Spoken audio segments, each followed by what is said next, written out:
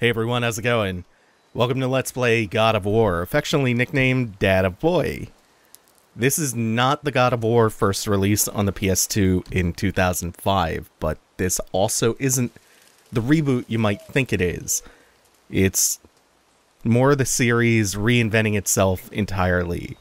I played it last month when it came out, and it surpassed all of my expectations, so now I'm excited to share this LP with all of you, because it departs so drastically from its roots, and yet it builds off of them in a really spectacular way.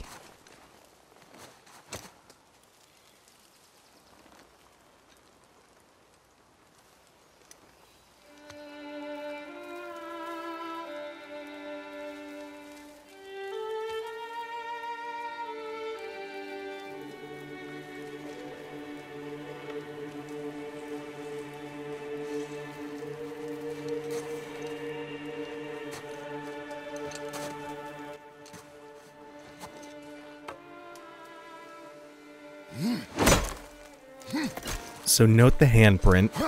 Also, there's something I really appreciate right off the bat, which is we're pounding the attack button over and over to chop the tree. That's how this begins, and God of War 3 also ends with you furiously mashing the attack button over and over and over.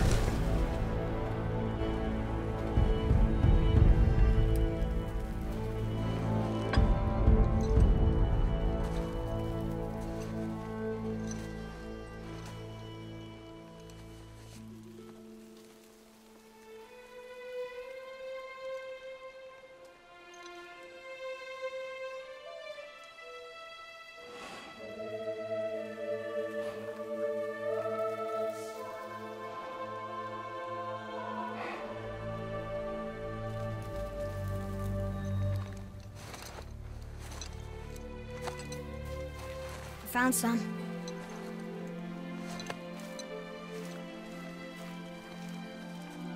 Get in the boat, boy.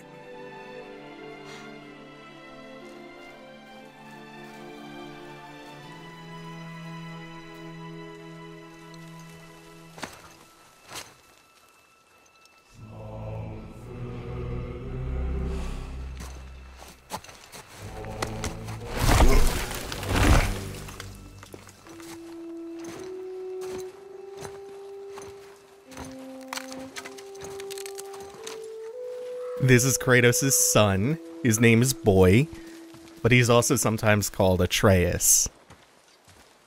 Still want me to tie it to the boat?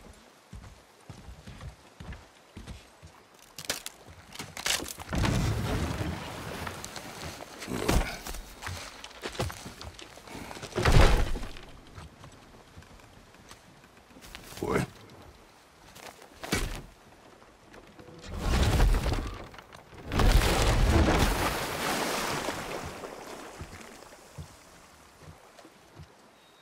That is enough.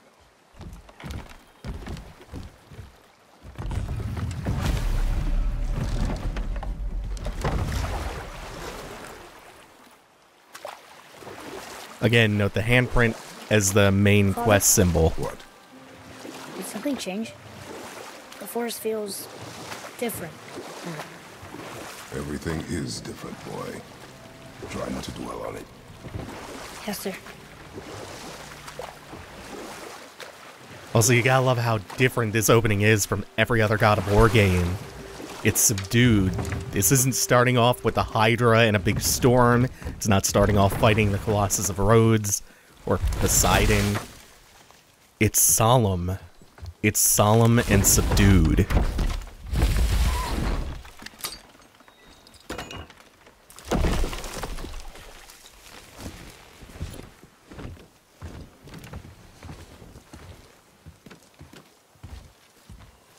And beautiful.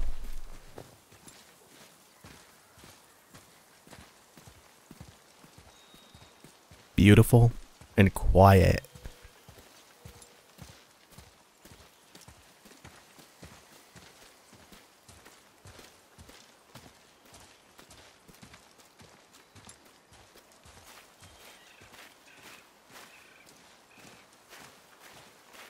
Oh, music by Bear McCreary. This game is a lovely soundtrack. And Bear McCreary is perennially underrated.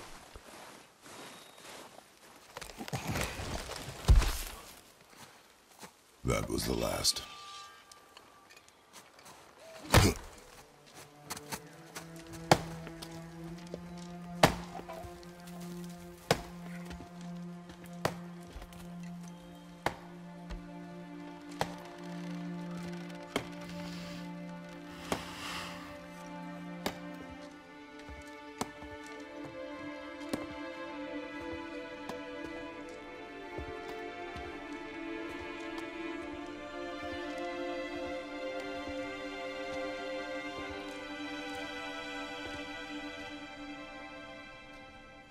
Oh, there do I see my mother.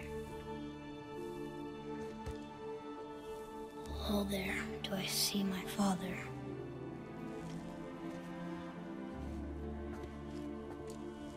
Oh, there do they call to me.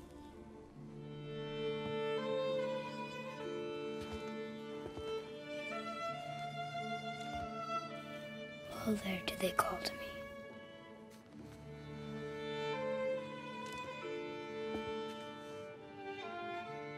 Oh, there do they call to me. Oh, there do they call to me. Oh, there do they call to me.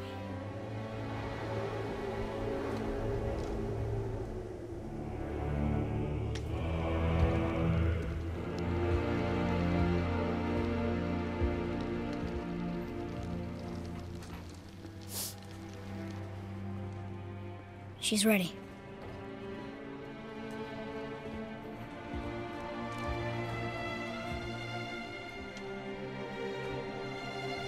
I love how this piece changes the second he steps into the doorway, and then the way he's framed in the doorway, backlit, so all we see is this imposing, threatening silhouette. You are free.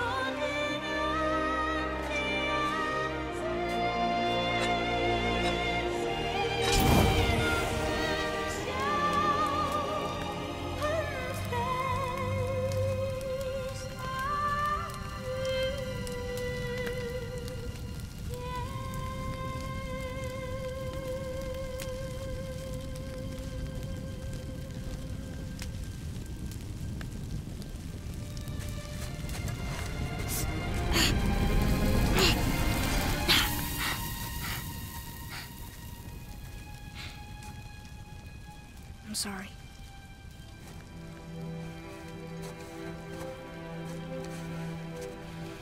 Squeeze.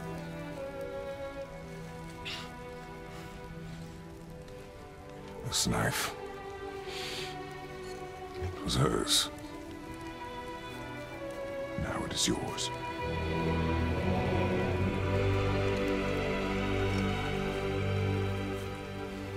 Что делать? What she knew. Show me. Now? Now.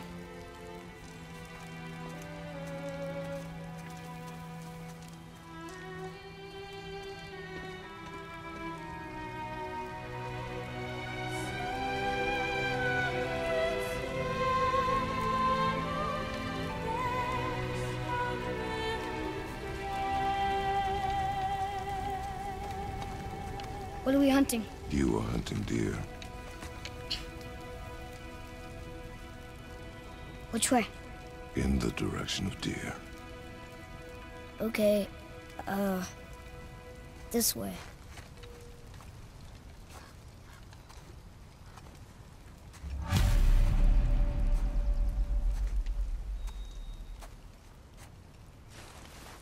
Father, why are we doing this now? I need to know you can survive the journey. Then we leave for the mountain? Depends on you. Hunt. What did you find? Tracks. Not deer, though. I'll keep looking. This starts off in such a different manner and yet really powerful and evocative. Completely emblematic of how this series has changed. Boy, you missed these. Huh. Close. But also not deer. See? Tips are too wide. Mountain goat? Your mother taught you well. Yeah.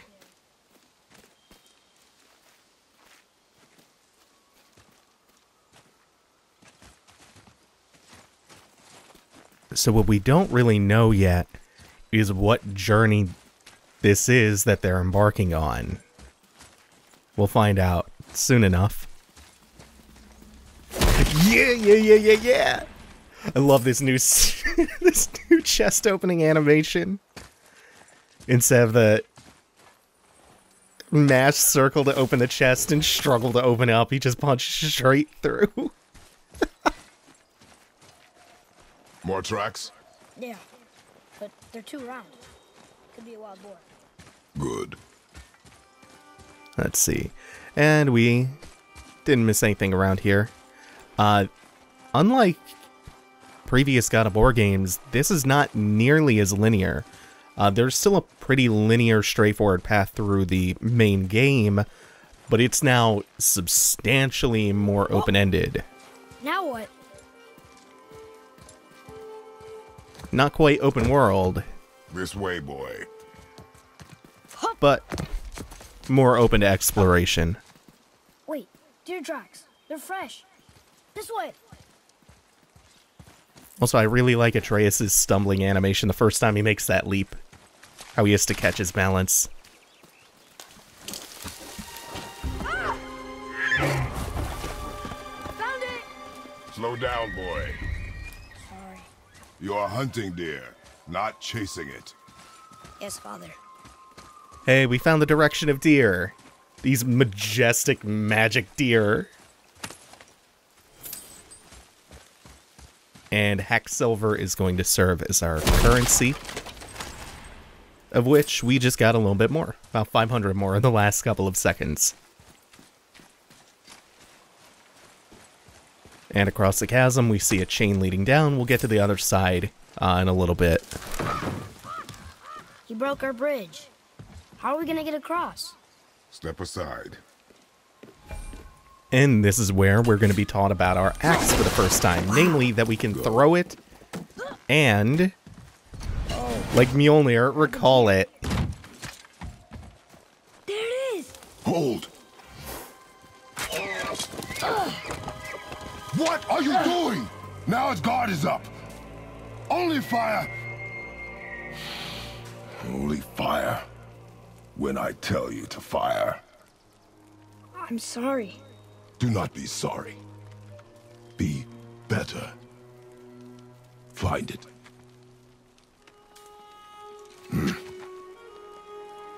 Find it.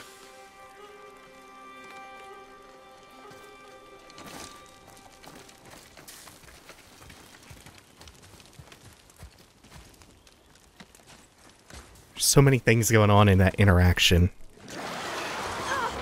My bow! No! You are not ready! Stay back! Atreus' pouty, resentful face and the way he puffs off, and the way Kratos catches himself. And then we immediately transition into this, which is, again, very, very different from how God of War usually goes. This style of combat, you'll notice, is very much so inspired by Dark Souls, and not in the vein, like the character action-esque,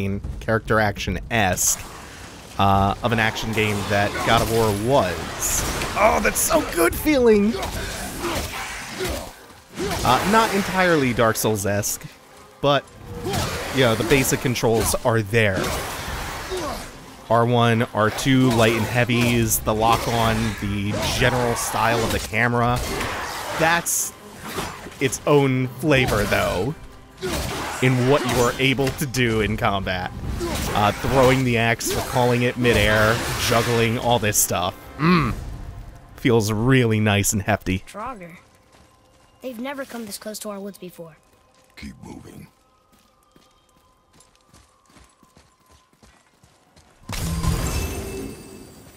And then from here, we have a couple of paths that branch out in different directions. We can follow Atreus to stalk the deer.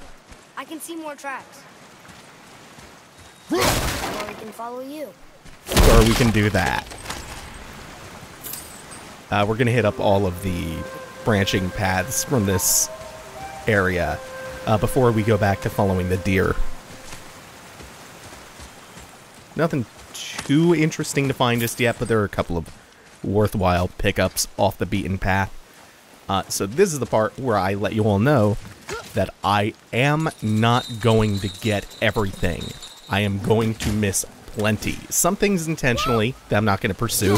Some things I'm just going to be super blind about. And that's whatever. I'm still going to do a decent amount of exploring. But just be aware that I'm definitely not going after 100% in this game. And if I miss a few things, I don't care. It's not that big a deal.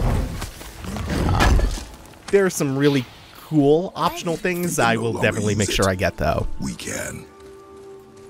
They were just hungry. What? The wolves. They weren't mean. They were starving. Yes, I imagine they were. And I love how much contrast we get so early on between Kratos and Atreus. Atreus is innocent and compassionate.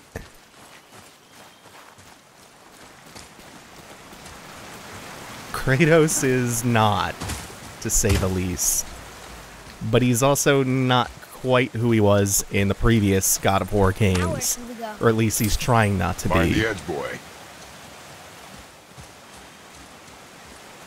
You can see he's trying to be restrained. He's older and he's mellowed out a little bit. But he was still pretty much a monster as of like God of War 2 and especially 3. He single-handedly caused the destruction of Greece in his violent, vengeful pursuit of murdering Zeus.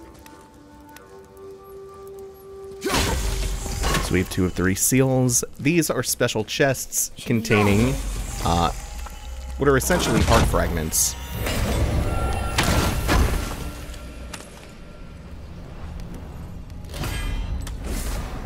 One of 3 apples of Idun. Hope I'm saying that right. Idun was something like a fertility goddess in Norse mythology, and her stories often involved apples. So there are 9 of those total in the game. Every time we get 3 of them, we'll get a health upgrade. And then there are also another set of collectibles that give another upgrade. You went to the old temple. My mom told me never to go in there. We do what we please, boy. No excuses. But whereas God of War 1 through 3 and the PSP games and Ascension weren't really critical of Kratos as a person, and they didn't present much of a character arc, this one does. Can I have my bow back now? Can you hit it from here? We should get closer.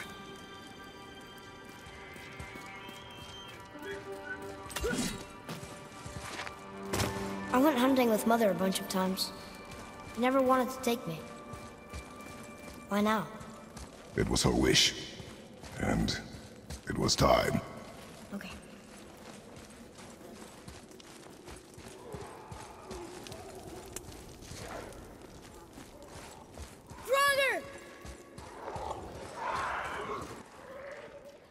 This set of Draugr, they want you to explore this idea of throwing the axe in combat. And also that you get more damage off of precision shots, which are just headshots or hits at a weak point. And the Leviathan axe of Kratos can actually freeze enemies in place, especially with a nice precision throw. And I think one of my favorite things to do with the axe is embed it with a precision shot like that and then recall it out of being embedded in their skulls. That's one of the most satisfying feelings. So, just ward around. Oh god, it's such an immaculate feeling. Also, there's a light and a heavy throw. And also, if you don't have the axe because you haven't recalled it, you have a different moveset with your fists and your shield. It's opening. This is our first puzzle-solving mechanic with the axe. We freeze the mechanism after we raise the gate. And we will take a little detour to open this chest up.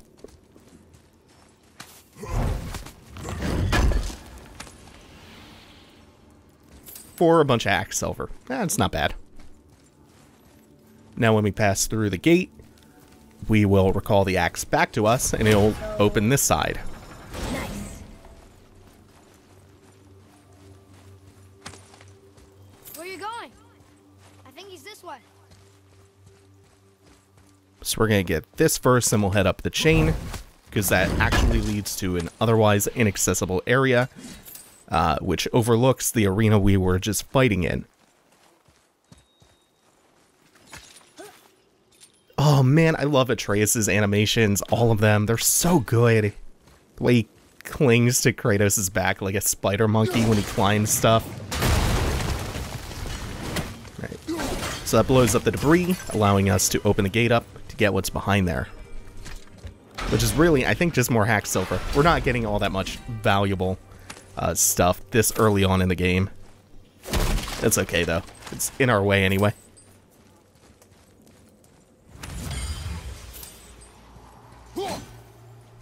The thing I'm really interested in is just up these stairs. First, we have to break this down with the axe.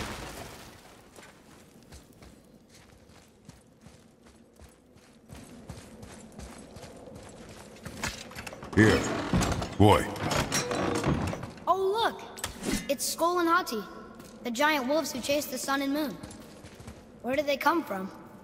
How did they get up there? What's happening there at the end? They eat the sun and moon? And then everybody fights?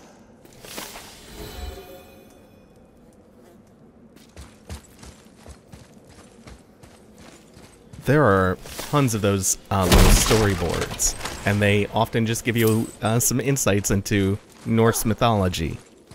Something that I actually know very little about. So if you want to, as the series goes on, and it's going to be a fairly long one, share your knowledge of Norse mythos, hey, feel free to in the comments.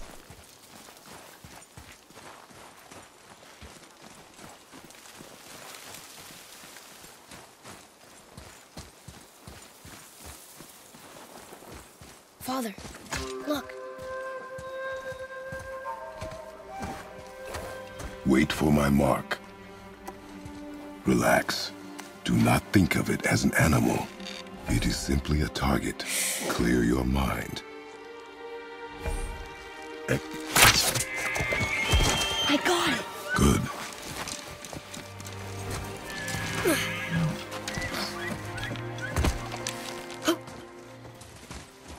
It's still alive.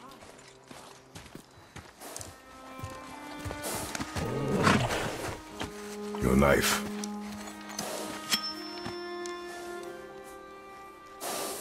No. Finish what you started.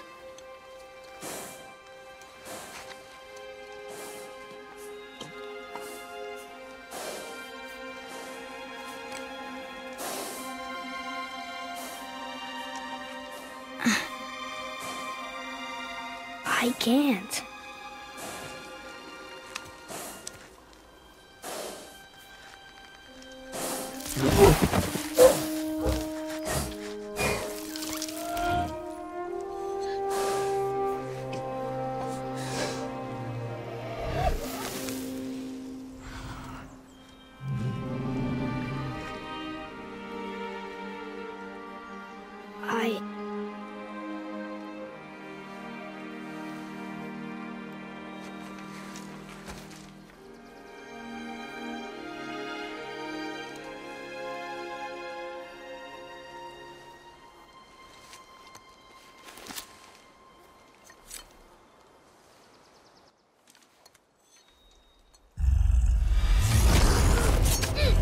Atreus!